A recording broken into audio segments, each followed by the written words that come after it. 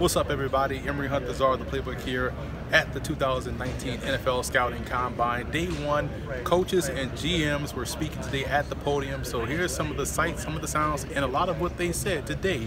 Here it is. Wow. How you guys doing? How y'all doing? I used to do that down in Carolina. They didn't believe for one moment that I was from there.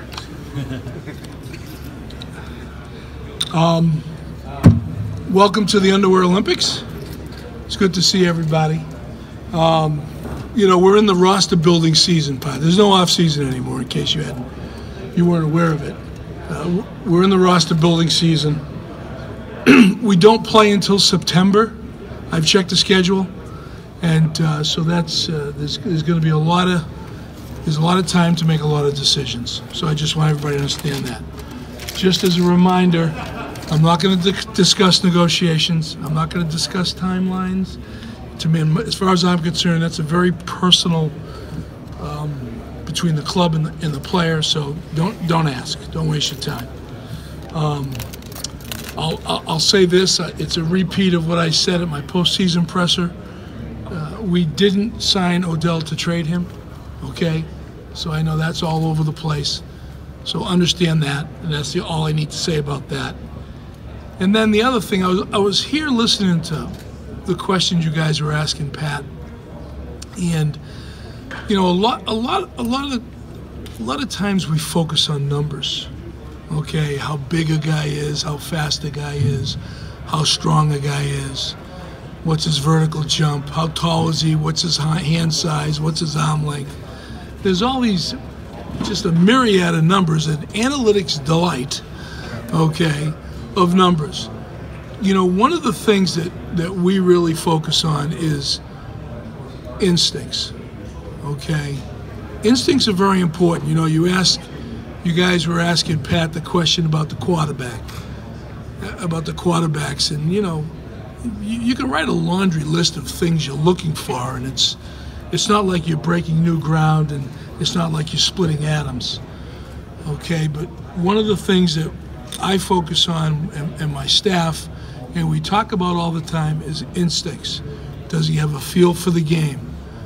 You know, is he playing? Is he a step ahead of everybody else?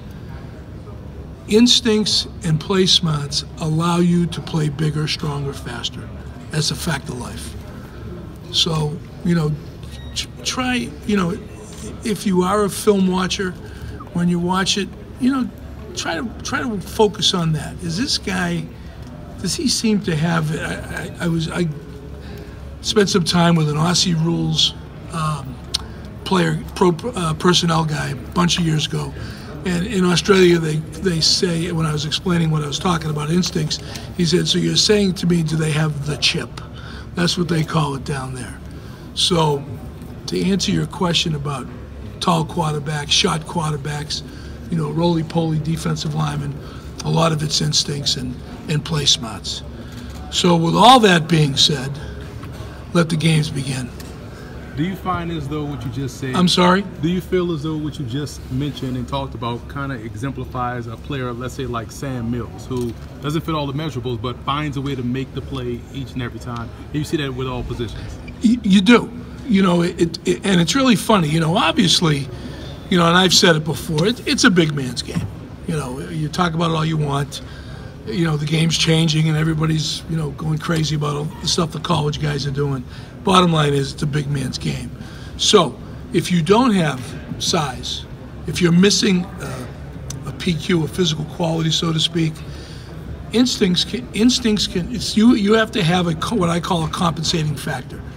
Okay, and the compensating factor can, a lot of times, is instinct. Sam Mills was 5'9", may he rest in peace, was 5'9" on his, you know, in high heel sneakers, but he could find the ball. The other day I was watching Luke. I was watching Carolina defensive film, and I was watching Luke, and I'm just saying to myself, I mean, it's like he's in the huddle. It's amazing, you know. So, and that doesn't just apply to a defensive player. It applies to every position on the field.